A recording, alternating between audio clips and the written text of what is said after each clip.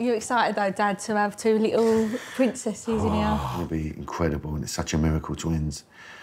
But there's a lot of fear around it, of course, because there's 2 of the I've never had to deal with this.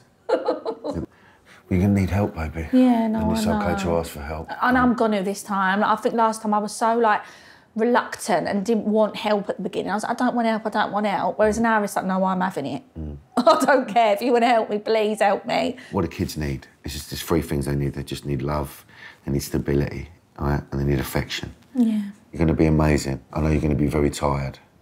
But, you know, that's why you've moved 10 minutes round the corner and had a result. And that's 8 minutes, actually. 7 to 8. It's 7 to 8 minutes, which is perfect.